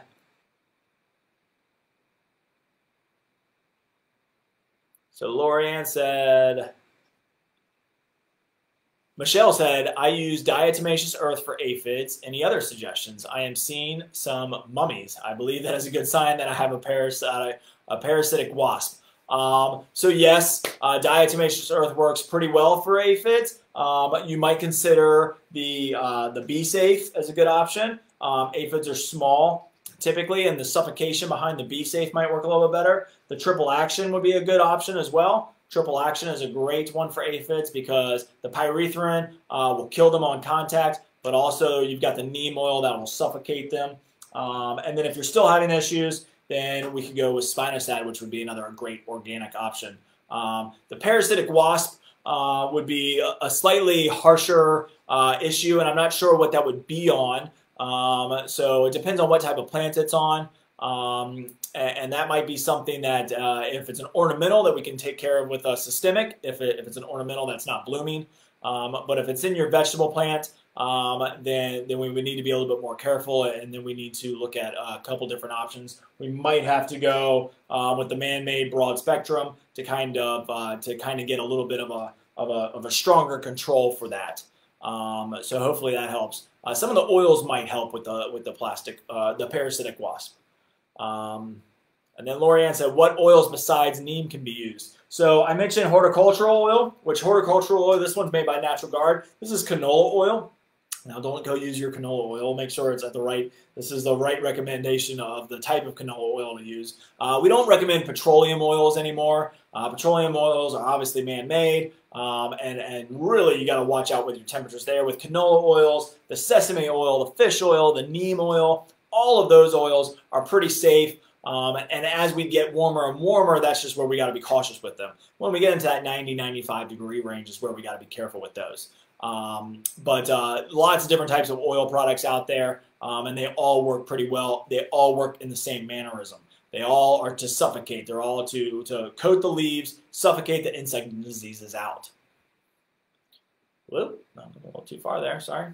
So Linda said river rock and no nutrients to the soil, while pine straw, wood chips, compost. So Linda, I think might have been answering my question there on the river rocks, or the question from earlier.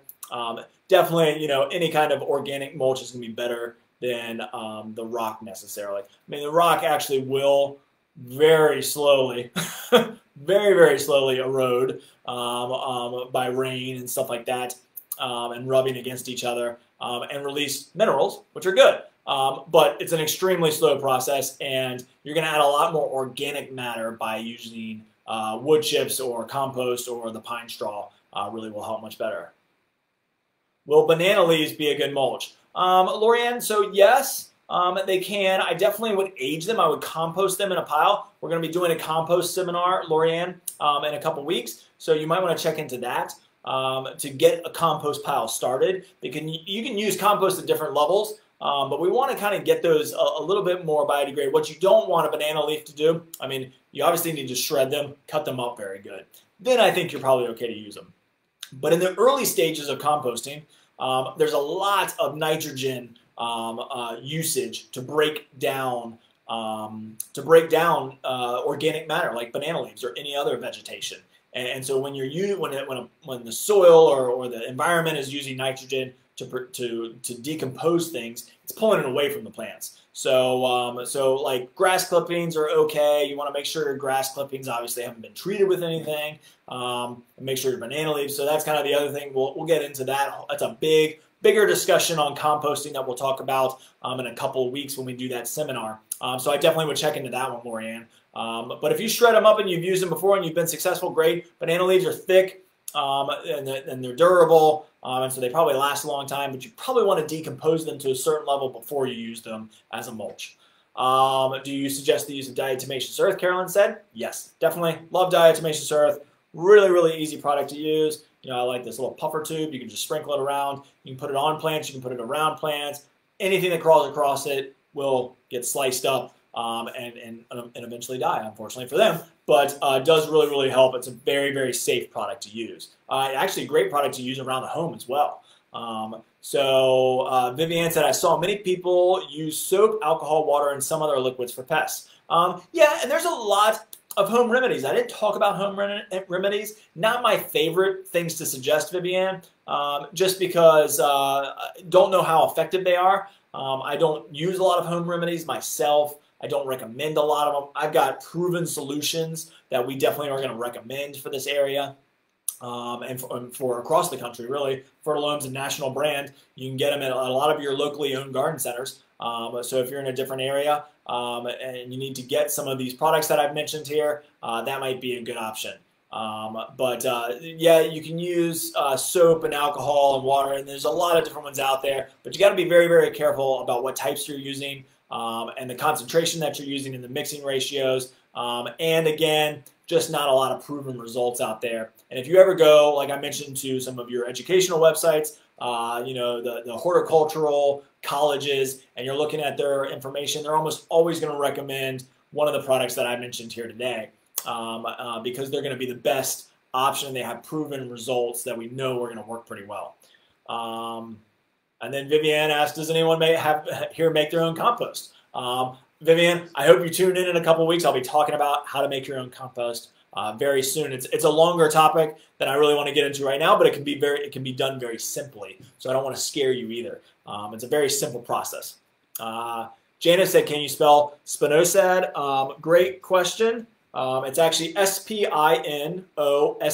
I don't know if you can see that, but spinosad.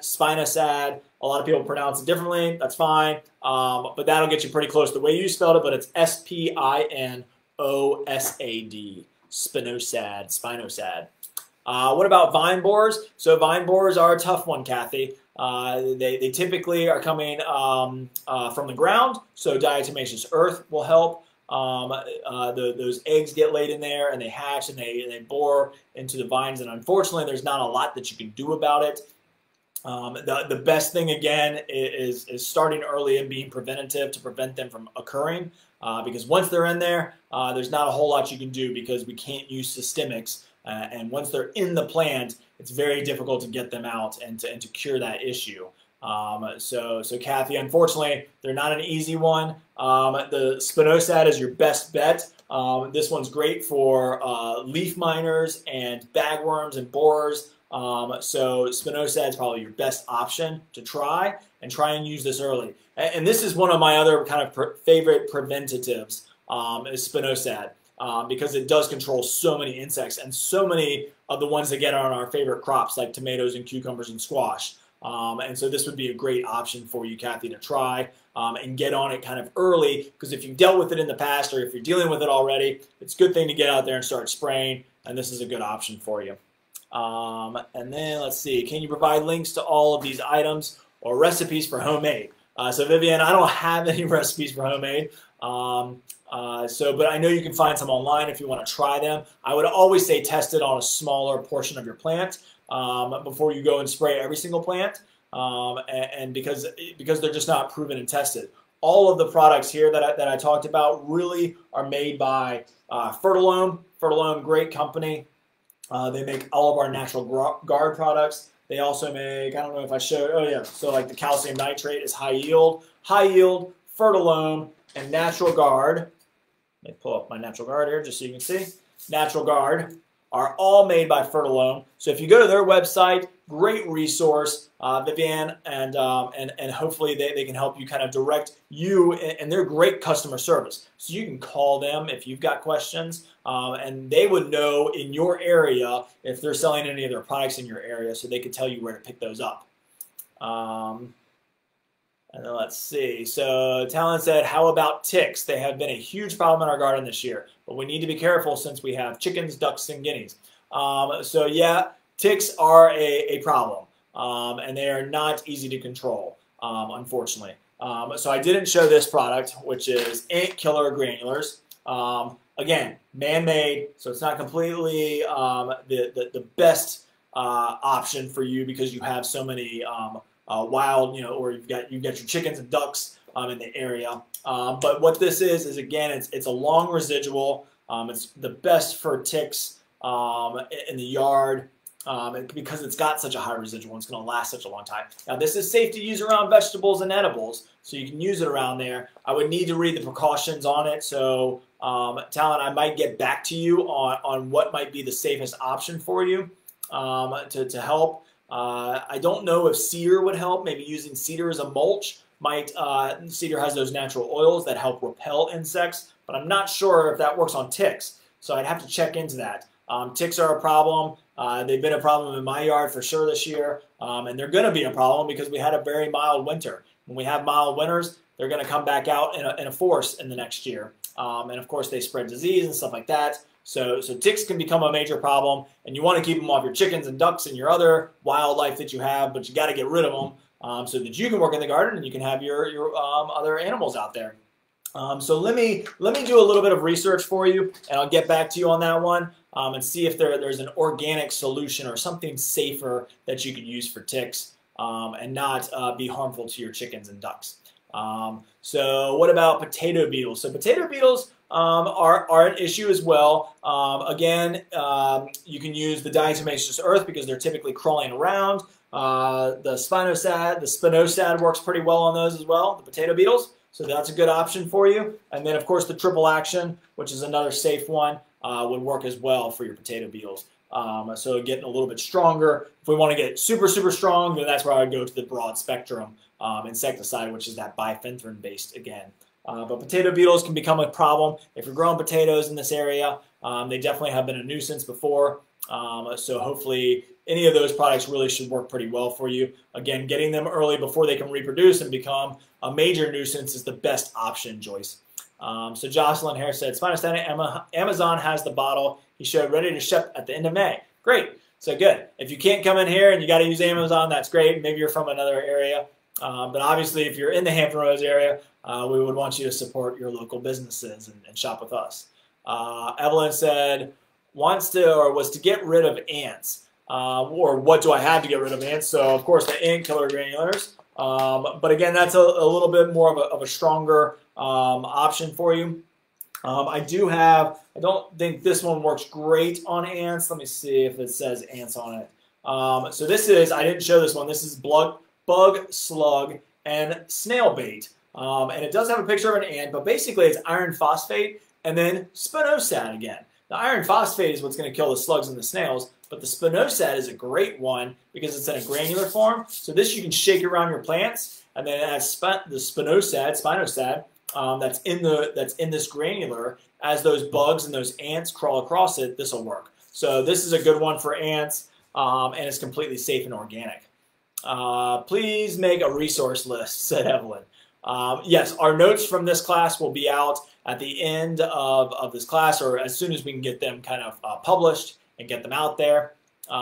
Again, it's a very difficult one to do because there's so many different disease and insect issues, and the resources are very long.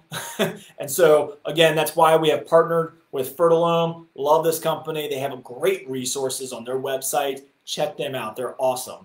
And if you can't get their products, it at least will show you the active ingredient, and then you can find that in a lot of different sources as well. But Fertilome has great resources on this. You can type in anything into their search engine. It's very difficult for us to kind of maintain that. And that's why we're doing these videos. And that's why we have our Facebook page, and you can reach out to us if you have any issues. So hopefully that helps you. Vivian said, any tips for different climates? I don't know different climates as well as the one that we're in, obviously. If you have high humidity, which a lot of us do, lots of humidity, hot summers, that's typically where we're going to experience a majority of our problems. So you can get them early, you can get them late, but you can get them in the middle as well. So it's, again, just kind of early detection and making sure that you're on top of it so that you can kind of identify what those issues might be and you get on top of them as soon as possible. And again, being preventative rather than curative. Jana said, will fungicide sprays work on moss on a plum tree trunk? No, moss is actually is not necessarily a fungus. It's more of a plant. So will fungicide sprays work on moss on a plum tree trunk? No, and if you've got what you really need is almost like an algicide. If it's moss, Janice, you probably can scrape it off pretty easily and be very gentle with it and not hurt the trunk of your plum tree.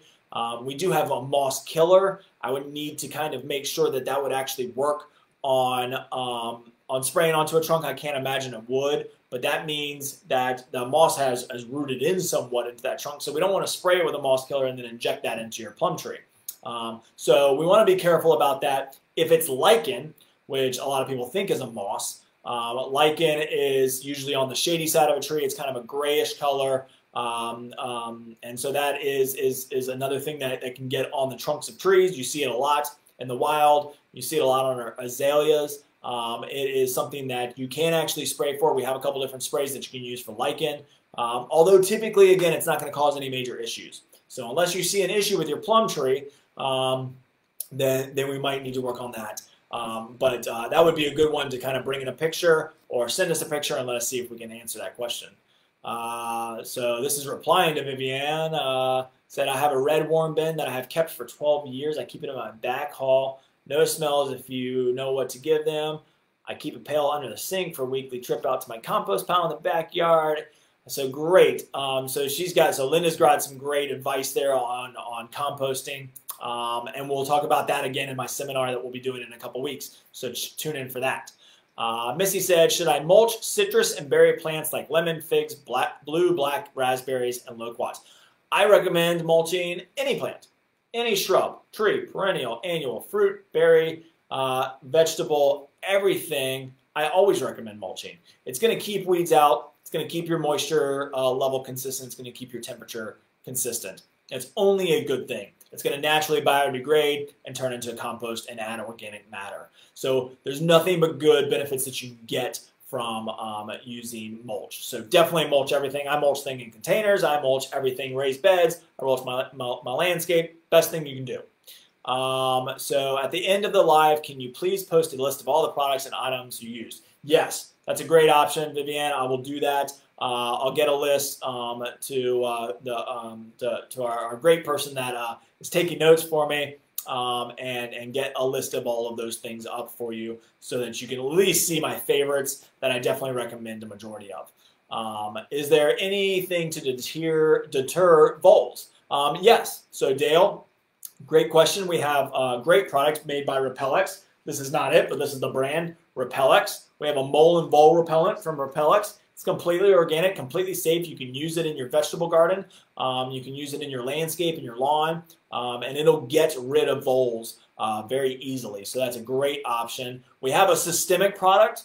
Obviously, you don't want to use that in your vegetables, but if you've got vole damage in your hostas or your daylilies or any of your other in-ground landscape ornamental plants, that is a great option as well to protect those from voles. But in our vegetable gardens, we got a repellent that'll get them out. Works great. So Judy said a fake snake will help keep birds away. That's true. And I don't sell any more of the fake snakes or the owls with the rotating heads, but those are great options.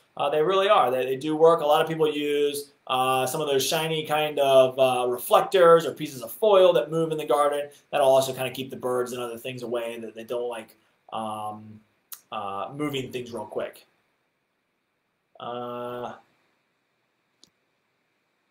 Vivian said, I'm 11 years and I love gardening and I have been planting veggies, etc. That's awesome. Judy, Maybe near your fruit trees, they can be moved around easily to fool the birds. You can buy several from a dollar store. Great. Would you put BT or DE on broccoli to prevent worms? Yes, for sure. So when we're talking about broccoli or cabbages or kales or lettuces or spinaches or any of those leafy vegetables, although broccoli will head up, all of those leafy greens can get cabbage moss, and BT is a great one. Diatomaceous earth works as well. Both of them, so the dusting issue is the issue. So let me see if I can find. So I've got my dipel dust and I got my diatomaceous earth. The biggest downfall of dusting or of powders is every time it rains, you got to apply again. So that's the only downfall of them, which is why I really love the BT and the liquid spray. So this is the Caterpillar Killer Sprayer with BT, made by Natural Guard. Again, you can get this a lot of different ways. So you can get it in the powder or the liquid. But I like this just because after it rains, I can just go quickly spray them real quick. I don't have to worry about dusting them again. But Caterpillar Sprayer is a great option, especially when you're trying to keep it on the plants. It's much easier. It dries. Through a light rain, it'll last. A heavy downpour, you'll have to reapply. So Steve said, are you available at any location for a brief discussion regarding another topic? So yes, or maybe Steve, reach out to me, or I'll reach out to you after the class and see if that's something you want to do. I typically am here at the Independence location all the time, working most Monday through Fridays. I'm typically here, obviously, other than doing these seminars. I am most likely always here, but I will reach out to you and see what that topic is, and at least we can have a phone call if we need to. Michelle said, I have aphids pretty bad, and I have been using diatomaceous earth. I sent a picture to the Virginia Master Gardeners, and they mentioned I have mummies. Is this good? Does this mean I have parasitic wasps? I would need to do a little bit of research into that, Michelle. That's a good question. I don't know a ton about parasitic wasps off the top of my head. I would have to do a little bit of research. So I'm not sure exactly what's occurring there. So whatever you sent to the Virginia Master Gardeners, maybe if you can send that to me or send that to our Facebook page, we can look into that and see if we can do a little bit more research into that. Might be something that you need to go to your extension agent to get a little bit more information on. Aphids are generally pretty easy to control. And if the infestation gets really bad, we might need to use a little bit more of a stronger control, a traditional control. But Michelle, maybe that'll help, and maybe we can do a little bit more research after this is over and kind of go through what's going on there. How do you get rid of moles in the garden? So we've got that great mole and vole repellent. I did a whole video on mole and voles. So definitely go check that out. It was a seminar about how to get rid of them in your lawn, your garden, everywhere. So go check that out for the full range of all the information. We've got lots of different products, but as I mentioned earlier, Repellex makes a great natural organic repellent that'll get them out of your garden. So Francis said, I have terrible aphids and I am pulling out my light green lettuce today. I tried lacewings, but I can't see anything happening. They say to avoid insecticides, but they are so many and they're spreading to the tomato plants. Yeah, unfortunately, our leafy greens are coming to the end of their time anyways. So Francis, you might, I might recommend pulling them out as well. So taking those out will help control the insects in that area. And then again, if you've got aphids, pretty easy to take care of. Like I said, kind of one of the strongest organic insecticides out there is spinosad. So great option. And then so Catherine said, thank you again for your helpful webinars and answering our questions. Your videos are helping us a lot. Good. I'm so glad. What is your opinion on grow bags? So I used to carry them. I actually like them. The downfall of grow bags is, and I'm assuming you probably are meaning the fabric bags that do a root pruning. They're really, really cool. The science behind it is awesome. I love it. But a lot of people didn't understand it. They weren't huge sellers. So unfortunately, I have to let the internet take some part of that. So the internet is a great resource to be able to get those. We carried Smart Pots, great brand, awesome product, very economical. They're not very expensive. And you can plant in them. The downfall is, or the benefit is, it does root pruning, which means the roots hit the sidewalls of these fabric pots, They dry off the roots, they kill the roots back a little bit. You get a root prune, which is actually a good thing. Sounds bad, but it's actually a good thing. Makes your plant bigger on the top. The downfall is you're typically watering a little bit more. And that's what I think a lot of people ran into when they tried them in this area, especially when we got hot, they dried up a lot and were watering a lot, and that's where the success rate started to go down. So the idea is great. They do work very well. They're very economical. I just don't carry them anymore. But that's my opinion, is I would use them for sure. I love them. I think they're great products, and I think they're very versatile. You can do a lot of different things with them. So Katie said, what kind of hose do you recommend for watering an organic garden? We just bought a new one, and it smells of chlorine. Not sure if that will now contaminate the garden. So Katie, you should, on any hose, it should say that it complies or it doesn't have anything that would contaminate your garden. It should say drinking water or can be used with drinking water. So that would be what I would look for. Is if you still have the package, check that out. I have a couple different hoses that I love. 0G is my favorite hose now because it's lightweight, it's extremely durable, it doesn't kink, it's just an awesome hose, and it's completely safe for drinking water. So Katie, check out your hose and make sure. My guess is it's the rubber. It's probably a rubber hose. Rubber hose have that kind of natural kind of smell to it, and that'll work its way out eventually.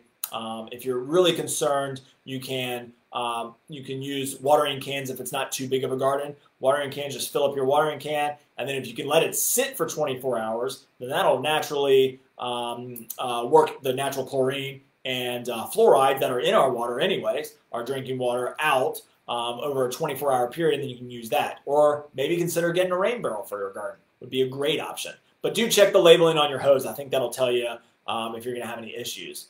So Ruth said, hi Mike, which of the 2 fungicides you showed us do you recommend as best to get rid of aphids?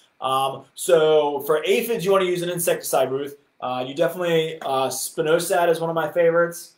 Triple action would be a great option. Neem oil, really there's lots of good ones for aphids.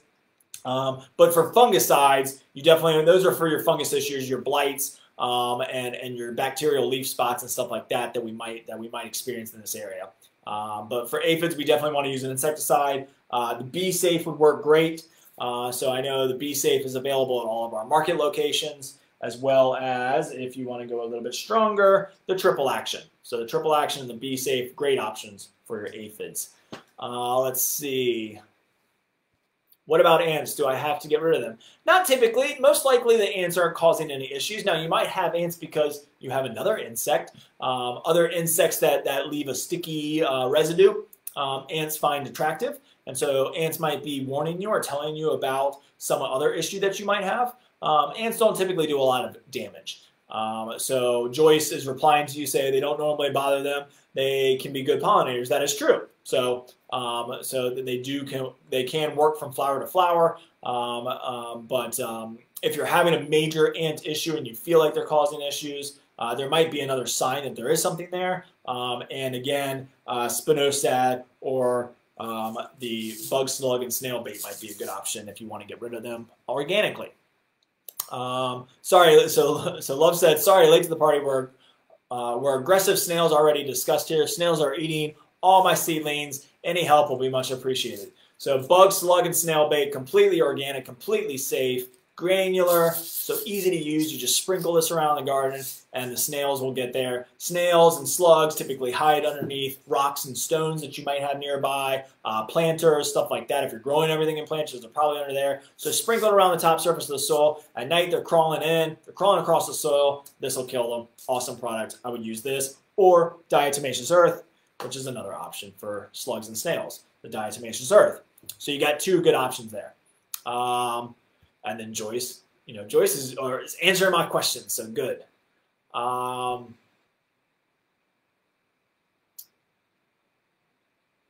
So pickle worms, my nemesis. Anything in particular that helps control them? Pickle worms I've never heard of. Now maybe that's a different name for something else that I might know off the top of my head. But if it's a worm, a caterpillar, that has become an issue, then of course the BT, the Bacillus thuringiensis, is going to be the strongest because it attacks worms. So this would be probably your best option, is the caterpillar sprayer, or the caterpillar killer spray with BT is a great option. You can also do it in the powder form as well. But I don't know pickle worms off the top of my head. Again, that's probably a common name for another one that I'm not sure I quite know off the top of my head.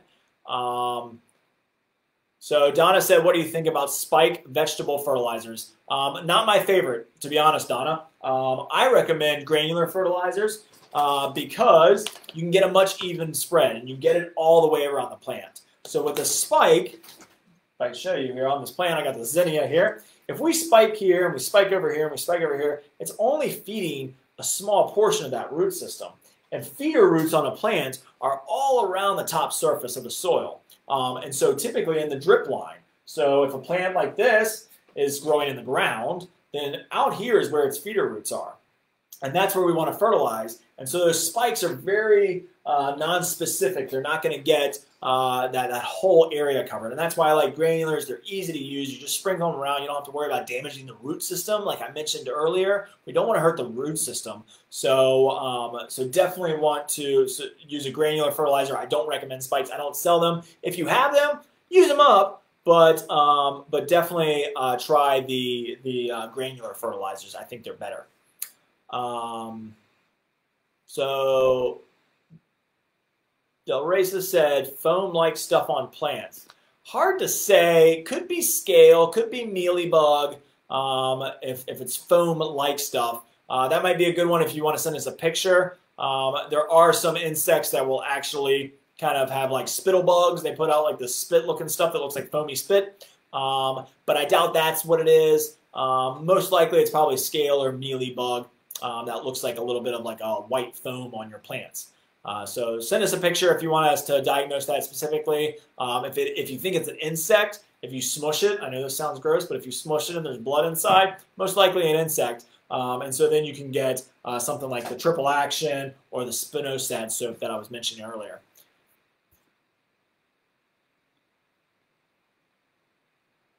Vivian said, I love the plants in your background. Well, thank you. Yeah, we got gorgeous plants here. Thank you. So Talon said, thank you for following up with your 6 free. It's been scary with detaching several per day off my kids. I know that it's tough. I will definitely look into that and see if I can find the safest option for you. Stacy said, should I mulch the entire raised garden bed or just around the tomatoes, peppers, kale plants? I definitely recommend doing the whole bed if you can. So if you can mulch off the whole raised bed, that's going to be the best option. Because you're going to get that more consistent moisture retention. You're going to get that more consistent temperature range there as well. Look up tick tubes. They are more of a long-term solution. I believe you put them out in the fall. They can be purchased or you can make them. So yes, tick tubes I have looked at before. That is a good option. It does help. I believe mice crawl through them that have the ticks on them, and then it helps spread. I believe it's something like that. Don't quote me on that. But tick tubes could be an option. I don't know if that's going to control the overall solution. It might be something where we need to do a stronger control. But like I said, Talon, I'll get back to you on that one for sure. So Karen said, will diatomaceous earth hurt my chickens or my puppy's feet? No. Very soft to humans and other animals. It's just soft-bodied insects is the only thing that will hurt. So you don't have to worry about that either. And Stacy said, great, thanks for the notes. Was just at McDonald's this morning. The staff in the pest control section is super helpful. Awesome. Linda said whack-a-mole. So let's see. So Karen said, send me about the ticks around the animals also. I will, Karen. Thank you for that comment. How to get rid of too much dust on leaves if water is no good for them. So if you've got dust on your leaves, you can use just a regular wet paper towel. Do it in the morning, not in the evening. Again, that way it'll give your leaves time to dry out before we go into the dark period of the nightfall. And dampness and darkness cause fungus. Now, inside plants, if you need to dust the leaves, you can really do that anytime. Again, just general practices. Do it in the morning and not at night. Never water the leaves. If we need to dust them off, using a wet washcloth would be fine, or a wet paper towel would be fine. Outside plants, the rainwater, it'll rain sometime, right? And the rain will wash off any kind of dust that you might have on your plants outside. Wilberta said, do you have rain barrels? I sure do. I've got a really nice rain barrel that's got for a great cause. Awesome. They're very easy to hook up, so you should definitely stop by. We only have them here at the Independence location. I don't think I have any more at the Great Neck location. I might.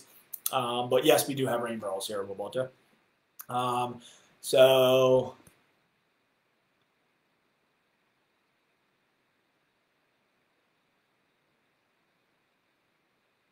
let's see.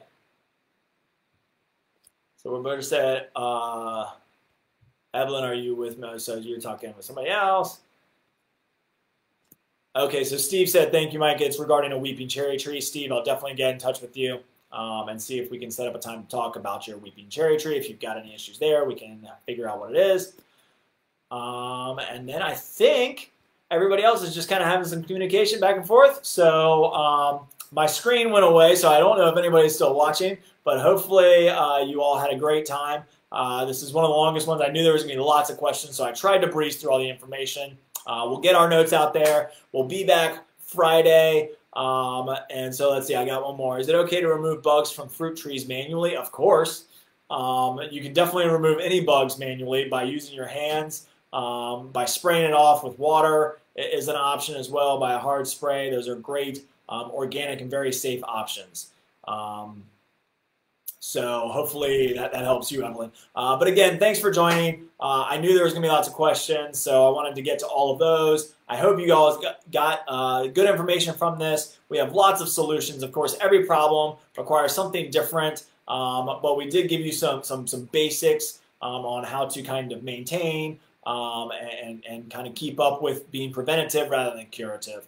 So again, thanks for tuning in. We hope you enjoyed this. Have a great day. Enjoy this amazing weather. And Vivian, thank you for joining in too and being such a great communicator. Wilberta, have a great day. Everybody enjoy the rest of this amazing day.